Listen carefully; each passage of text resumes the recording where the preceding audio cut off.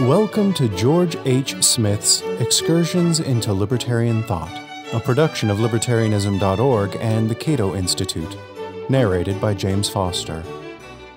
From Optimism to Pessimism, The Case of Herbert Spencer, Part 7. In this final essay on the pessimism of Herbert Spencer, I will discuss a major factor that I only touched on previously, namely Spencer's increasing disillusionment with democracy. In his early years, Spencer was a vigorous champion of complete suffrage, that is, of extending the right to vote to all adults, including women. Social Statics, 1851, includes a chapter on the rights of women, a magnificent defense of the moral and intellectual equality of women, and a demand for the recognition of their equal rights. The extension of the law of equal freedom to both sexes will doubtless be objected to on the ground that the political privileges exercised by men must thereby be ceded to women also. Of course they must, and why not? After shooting down various arguments against women's suffrage, Spencer concluded, "Thus it has been shown that the rights of women must stand or fall with those of men, derived as they are from the same authority, involved in the same axiom, demonstrated by the same argument. The law of equal freedom applies alike to both sexes." Spencer's defense of women went far beyond calling for equal political rights. Indeed, much of the rights of women is devoted to criticizing the domestic despotism that many husbands exercised over their wives in Victorian England. Husbands were legally permitted to beat their wives, for example, a policy that Spencer condemned as barbaric. Englishmen sit over our tea tables and pass criticisms upon national character or philosophize upon the development of civilized institutions, quietly taking it for granted that we are civilized, while remaining blind to the remnants of barbarism in their treatment of women. According to Spencer, the domestic institutions of a country are inextricably intertwined with its political institutions.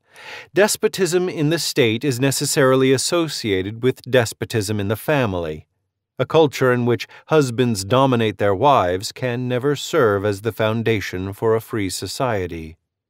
In a stirring passage that has been neglected by most historians of feminism, Spencer insisted that romantic love cannot coexist with coercion or in a superior-subordinate relationship. Love can subsist and flourish only between equals. Command is a blight to the affections. Whatsoever of refinement, whatsoever of beauty, whatsoever of poetry there is in the passion that unites the sexes, withers up and dies in the cold atmosphere of authority. Native as they are to such widely separated regions of our nature, love and coercion cannot possibly flourish together. The one grows out of our best feelings, the other has its root in our worst. Love is sympathetic, coercion is callous. Love is gentle, coercion is harsh. Love is self-sacrificing, coercion is selfish. How then can they coexist? It is the property of the first to attract, whilst it is that of the last to repel, and conflicting as they thus do, it is the constant tendency of each to destroy the other. Let whoever thinks the two compatible imagine himself acting the master over his betrothed. Does he believe that he could do this without any injury to the subsisting relationship? Does he not know, rather, that a bad effect would be produced upon the feelings of both parties by the assumption of such an attitude? And confessing this as he must, is he superstitious enough to suppose that the going through a form of words will render harmless that use of command which was previously hurtful? Of all the causes which conspire to produce the disappointment of those glowing hopes with which married life is usually entered upon, none is so potent as this supremacy of sex, this degradation of what should be a free and equal relationship into one of ruler and subject, this supplanting of the sway of affection by the sway of authority.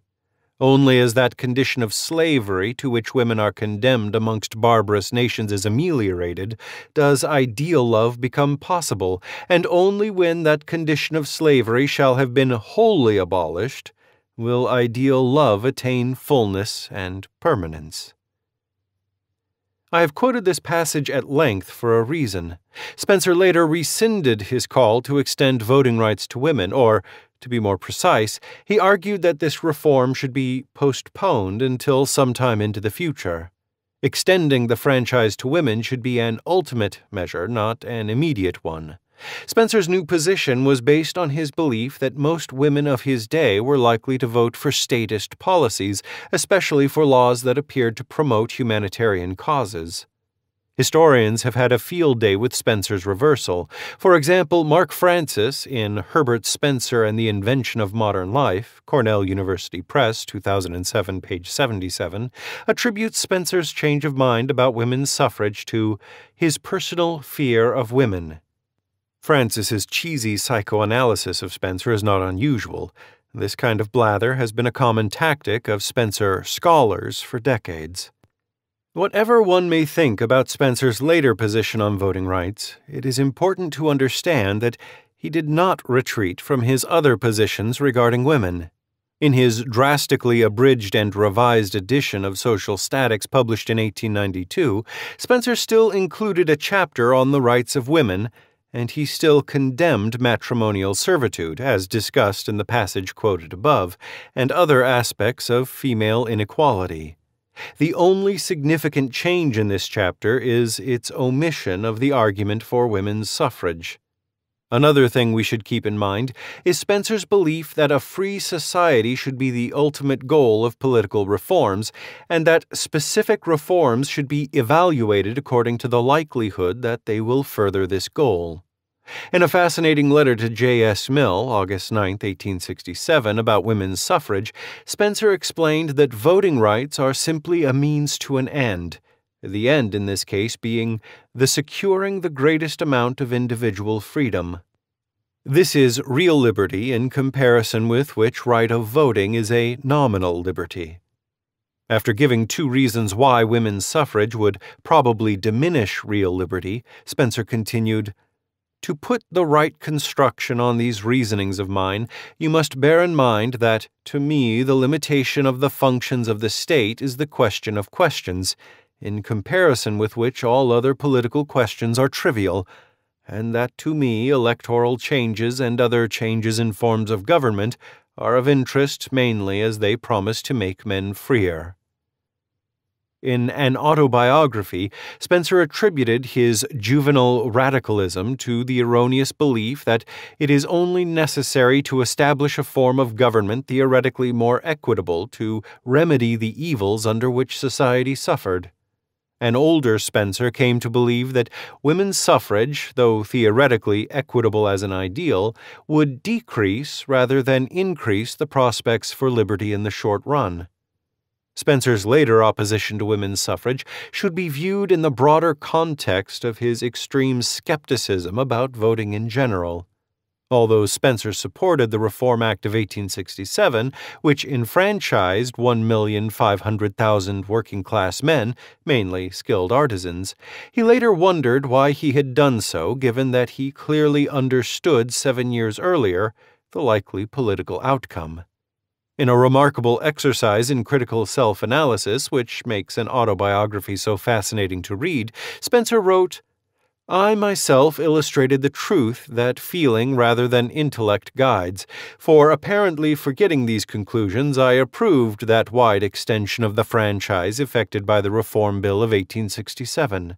The sentiment of early years so strongly enlisted on behalf of the seemingly just principle of giving equal political powers to all men proved too strong for the restraints of my calmer judgments, and then, beyond those recognized truths which feeling led me to ignore, there were other truths unrecognized which I ought not to have overlooked." The earlier conclusions to which Spencer refers appeared in an article published in 1860, Parliamentary Reform, the Dangers and the Safeguards. Spencer dismissed the fears of irrational alarmists who opposed giving the vote to artisans and others of their grade on the grounds that the working classes would use their political power to expropriate property from others with more wealth. By this he meant that he did not expect the working classes to expropriate property outright by direct means such as by nationalizing industries. But Spencer did fear that newly enfranchised workers would use their political power to expropriate private property, especially the property of capitalists and employers, indirectly. So he spent much of this article analyzing the problem and searching for a solution. We should not suppose that Spencer viewed the English upper class as morally superior to their supposed social inferiors. On the contrary, the current ruling class in England had used its political power to enrich itself by unjust means, and the resulting evils were as great, if not greater, than the potential consequences of extending the suffrage. Spencer hoped that a broader distribution of political power would bring about a balance of interests so that no one class could use the political machinery to expropriate wealth from other classes. But he had his doubts, even in 1860, just 9 years after the publication of Social Statics. So long as there exists a coercive institution that enables some people to benefit at the expense of others, then there will always be some people who will use political rather than economic means to further their own interests. Spencer maintained that extending the franchise would be desirable only if it were accompanied by a decrease in the powers of government. Only if the dangerous weapon of governmental power were placed beyond the reach of everyone could we be reasonably certain that no group or class would use political power to exploit others. Only, in other words, if government were reduced to its proper function of protecting and enforcing the equal rights of all citizens, would the extension of voting rights bring about anything other than the replacement of the old class legislation by a new class legislation. Of course, Spencer knew that his ideal limited government would not come about in the near future, so he proposed a stopgap measure. Those who vote for government programs should also be among those who are taxed to pay for them. Only if all voters feel the immediate financial burdens entailed by the policies they support will they learn, through experience, the consequences of their actions and come to understand that nothing is free. To exempt some voters from the financial consequences of their political actions merely provides them with an incentive to benefit themselves at the expense of others. By the time he wrote an autobiography, Spencer believed that the most disastrous effect of democracy in England was the growth of a powerful and potentially permanent bureaucracy.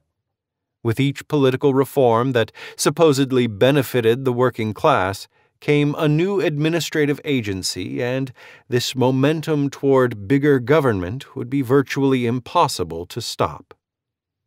For the concomitant of that legislation which more and more advantages the employed classes at the expense of the employing classes is the growth of an administrative system becoming ever more powerful and peremptory, a new governing agency which the emancipated people are unawares elaborating for themselves while thinking only of gaining the promised benefits.